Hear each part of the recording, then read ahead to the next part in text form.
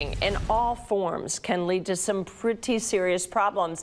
And with newer forms of smoking like e-cigarettes and disposable vapes, those problems are hitting young adults, and it's coming at a bad time in development. Yeah, absolutely. Waleed Alamla joins us now live in studio with more on what these smoking products are doing to young minds and bodies. Hey, Waleed.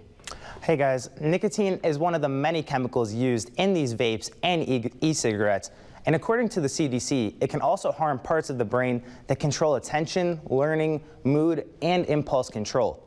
Because these vapes are tobacco-free, that gives the impression that they are healthy. But that's not the case. E-cigarettes contain nicotine, sometimes at levels near or exceeding the amount found in a full pack of cigarettes, according to Truth Initiative, a health organization dedicated to teaching kids about the dangers of smoking. Knowing the effects that nicotine can have on the brain, it's important to teach these young adults about the dangers that these vaping products can have, not only on our bodies, but our mental health as well. And when it reaches the brain, it shoots up dopamine levels, right? So you get about 30 minutes of like feeling really, really good. But then after it dissipates, that dopamine level drops and you start to feel pretty gross, right? And you want to feel that feel-good feeling again, and that's what continues the usage.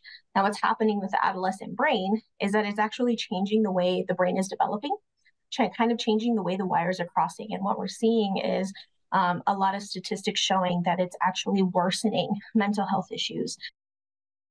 And coming up, we'll talk about how a lot of these smoking products are being geared towards kids with their names and flavors. Ooh. Yeah, I'm happy you said that. That's true. I mean, when you're looking at it being like, as you mentioned earlier, cotton candy, cherry, lemon. And like, it smells good. Oh, absolutely, for sure. And then when your friend tries it, it's like, hey, look how good this is. And they're readily available everywhere. You see them everywhere.